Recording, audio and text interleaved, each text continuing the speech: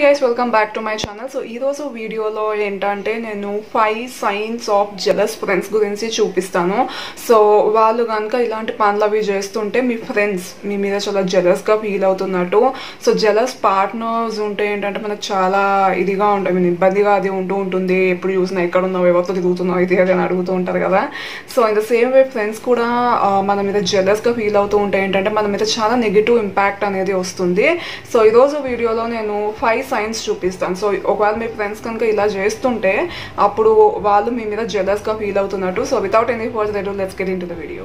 So first ఆ sign ఏంటంటే వాళ్ళు ఎప్పుడు ఓవర్ కాంపిటేటివ్ గా ఉంటూ ఉంటారు. అంటే మీరు ఒకవేళ స్టూడెంట్స్ అనుకోండి, అక్కడ కూడా మీకంటే ఎక్కువ మార్క్స్ తెచ్చుకోవడానికి ట్రై చేస్తూ ఉంటారు. నార్మల్ హెల్తీ కాంపిటీషన్ అనేది డిఫరెంట్ అండ్ ఓవర్ గా కాంపిటేటివ్ గా ఫీల్ అవ్వడం డిఫరెంట్. సో ఇప్పుడు మీకు కొత్త ఫ్రెండ్ ఉన్నారు అనుకోండి, వీళ్ళు కూడా వెళ్ళి సడన్ గా ఒక కొత్త ఫ్రెండ్ ని ఆర్ మీ ఫ్రెండ్ నే వాళ్ళ ఫ్రెండ్ లాగా చేంజ్ చేసుకోవడానికి అది ట్రై చేస్తూ ఉండొచ్చు. ఫర్ ఎగ్జాంపుల్ మీకు ఒక దానిలో ఏమైనా టెస్ట్లో ఎన్ని మార్క్స్ వస్తే నెక్స్ట్ టైం మీకంటే ఇంకా ఎక్కువ, అంటే మిమ్మల్ని చిన్నగా చూపించడానికి అని చెప్పి ట్రై చేస్తూ ఉంటారనమాట. సో ఇలాంటి కాంపిటీషన్ స్పిరిట్ అనేది మీ ఫ్రెండ్స్లో ఉంటే నార్మల్ కాంపిటీషన్ ఇస్ డిఫరెంట్. అంటే ఓ నీకు వచ్చింది, నేను కూడా నెక్స్ట్ టైం కష్టపడింది తెచ్చుకోవాలి అనేది డిఫరెంట్.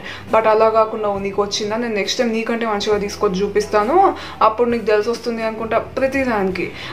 ఫర్ ఎగ్జాంపుల్ మీరు ఏమైనా ఇయర్ రింగ్స్ కొనుక్కున్నారు అనుకోండి, వాళ్ళు కూడా మీలాగనే మీకన్నా మంచిగా ఉండేవి అదే సేమ్ మోడల్లో ఇంకా మంచి కాస్ట్లీవి కొనుక్కుంటూ ఉంటారు.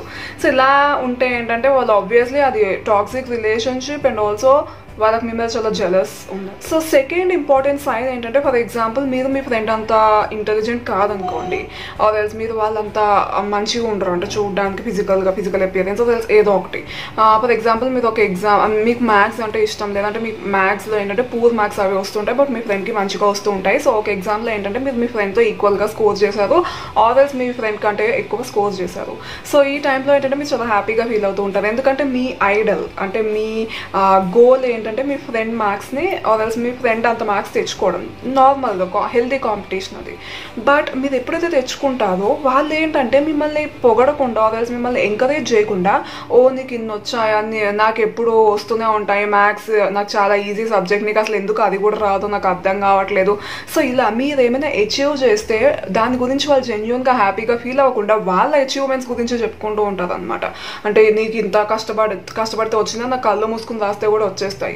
సో ఇలా చెప్తూ ఉంటే అది కూడా మీ మీద వాళ్ళు జెలసీగా ఫీల్ అవుతున్నట్టు అండ్ ఆల్సో మీ ఫ్రెండ్షిప్ అనేది అంత మంచిది కాదు అని. So third important and common sign ఏంటంటే, మీరు ఏం చేసినా వాళ్ళకి నచ్చదు, మీరు ఏం చేసినా మిమ్మల్ని కిందకి డ్రాగ్ చేసేద్దామనే చూస్తూ ఉంటారు.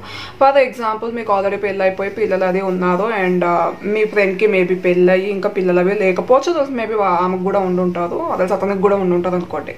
సో మీరు ఏంటంటే ఒక వెకేషన్కి ప్లాన్ చేశారు, మీరు మంచిగా బయటకు వెళ్దాం అనుకుంటున్నారు, జస్ట్ మీరు మీ పార్ట్నర్ మీ హస్బెండ్ వెళ్దాం అనుకుంటున్నారు, అదే మీ వైఫ్ వెళ్ళాలనుకుంటున్నారు. అండ్ మీరు ఏంటంటే మీ బాబుని వాళ్ళ గ్రాండ్ పేరెంట్స్ ఇంట్లో వదిలేస్తారు అనుకోండి.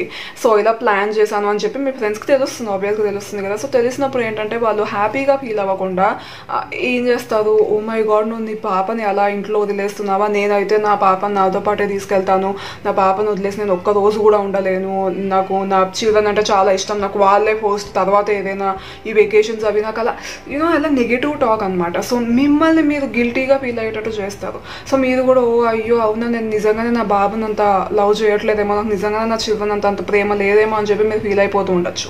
సో ఇలాంటి టాక్ ఇది ఒక్కదానిలోనే కాదు, ప్రతి దానిలో. ఫర్ ఎగ్జాంపుల్ మేబీ మీరు మీ పేరెంట్స్ని వదిలేసి మీరు ఒక్కరే మీ ఫ్రెండ్స్తో మేబీ సోలో ట్రిప్కి అది వెళ్ళొచ్చు, ఆర్ మీరు మీ గ్రాండ్ పేరెంట్స్తో ఉండొచ్చు. సో ఏంటంటే మీకు ఒక జాబ్ రావచ్చు అండ్ వీళ్ళు ఏంటంటే ఓహో నువ్వు ఇంతసేపు జాబ్ చేస్తున్నావా, పాప మీ అమ్మమ్మ ఆర్ మీ గ్రాండ్ పేరెంట్స్ ఇంట్లో ఒక్కళ్ళు ఎలా ఉంటారు, ఇలా ప్రతిదానికి మిమ్మల్ని కిందకి డ్రాగ్ చేస్తూ ఉంటే అది కూడా ఒక హెల్దీ రిలేషన్షిప్ కాదు అన్నట్టు అండ్ వాళ్ళకి మీ మీద అంటే చాలా జెలసీ అన్నట్టు. సో ఈరోజు వీడియోలో ఫోర్త్ ఇంపార్టెంట్ టిప్ ఏంటంటే ఆర్ ఎల్స్ పాయింట్ ఏంటంటే, మీరు ఏం చేసినా మీకు ఏమైనా కానీ అంటే ఏమైనా హ్యాపీ సిచ్యువేషన్స్ మీ లైఫ్లో అయితే వాళ్ళు జెన్యున్గా హ్యాపీగా ఫీల్ అవ్వరు, అది మీకు అర్థం అవుతుంది కూడా.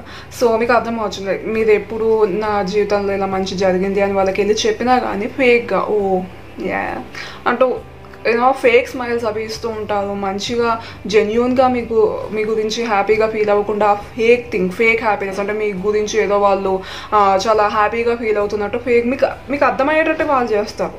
నార్మల్గా జెన్యూన్గా హ్యాపీగా ఫీల్ అవ్వడం అనేది డిఫరెంట్. నార్మల్గా ఓకే వీళ్ళ ముందు నవ్వాలి కదా, ఫేక్ స్మైల్స్ సెలబ్రిటీస్ ఇస్తూ ఉంటారు చూడండి మనకి, kind of fake smiles. So ఇలాంటి స్మైల్స్ అవి ఎప్పుడు ఇస్తూ ఉండి మీకు అర్థమైతే అది పక్కా వాళ్ళు మీ మీద చాలా జెలస్గా ఫీల్ అవుతున్నట్టు. సో ఈరోజు వీడియోలో లాస్ట్ అండ్ 5th టిప్ ఏంటంటే, వాళ్ళు ఎప్పుడు మిమ్మల్ని డిస్కరేజ్ చేస్తూ ఉంటారు. ఫర్ ఎగ్జాంపుల్ మీకు ఏమైనా హైట్స్ లేకపోతే హైకింగ్ అది వెళ్ళాలంటే భయం అనుకోండి, లేకపోతే మీకు ఏమైనా అడ్వెంచర్స్ చేయాలంటే భయం అనుకోండి. లాస్ట్కి ఏంటంటే మీరు మీ పార్ట్నర్ వలన ఎవరో ఒకళ్ళ ఎంకరేజ్మెంట్ వల్ల అది చేద్దామని చెప్పి స్టార్ట్ చేశారు.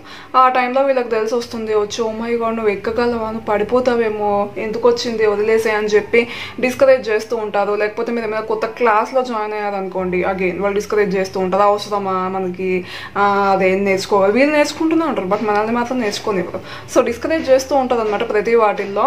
సో ఇవి అన్ని కామన్ టిప్స్. అండ్ ఒకవేళ దీనిలో ఏ ఒక్కటి మీ ఫ్రెండ్స్లో ఉన్నా కానీ వాళ్ళు ఫేక్ ఫ్రెండ్స్ అన్నట్టు, వాళ్ళకి మీ మీద చాలా జెలస్ ఉన్నట్టు, సో ప్లీజ్ బీ కేర్ఫుల్. వాళ్ళని ఎంత దూరంగా ఉంచితే అంత మంచిది. మీ లైఫ్లో ఏమైనా హ్యాపీనెస్ అది వస్తే వాళ్ళకి దయచేసి షేర్ చేసుకోకండి. ఇట్స్ ఓకే, పర్వాలేదు. మీ పార్ట్నర్తో, మీ పేరెంట్స్తో, మీ గ్రాండ్ పేరెంట్స్తో, లేకపోతే మీ కజిన్స్ ఎవరైనా ఉంటే, లేకపోతే వేరే ఫ్రెండ్స్ ఉంటే వాళ్ళతో షేర్ చేసుకోండి, కానీ ఈ ఫ్రెండ్తో మాత్రం షేర్ చేసుకోవద్దు. ఎందుకంటే once jealousy is okay, but అంతకు మించి నెక్స్ట్ స్టేజ్కి వెళ్ళి మిమ్మల్ని ఏమైనా హార్మ్ చేయాలని చెప్పి వాళ్ళు ట్రై చేయొచ్చు కూడా, మీ రిలేషన్షిప్స్ని పాడు చేయొచ్చు వాళ్ళు. So be careful with that. And yes, I hope మీ ఫ్రెండ్స్లో ఎవరు ఇలాంటి వాళ్ళు లేరు అని నేను అనుకుంటున్నాను. అండ్ ఒకవేళ ఉంటే కద్దాం, ఇట్స్ ఓకే, కద్దాం. ఏదో చిన్నప్పటి నుండి వీళ్ళ ఫ్రెండ్స్ కదా ఫీల్ అవుతారేమో అని చెప్పి మీరేం ఫీల్ అవ్వాల్సిన అవసరం లేదు. అలా అని చెప్పి మరీ దారుణంగా కట్ చేసేకండి. జస్ట్ మీరేం చెప్పకండి, మీ లైఫ్లో అయ్యేవి ఏం షేర్ చేసుకోకండి. ఒకవేళ నెగిటివ్ థింగ్స్ అయితే అవి షేర్ చేసుకోండి, ఇంకా హ్యాపీగా ఫీల్ అవుతారు వాళ్ళు. సో హ్యాపీనెస్ని మాత్రం షేర్ చేసుకోవద్దు. So yes, that's all for today's video. Thank you so much for watching my video sunshine. See in the next one. Till then take care, by.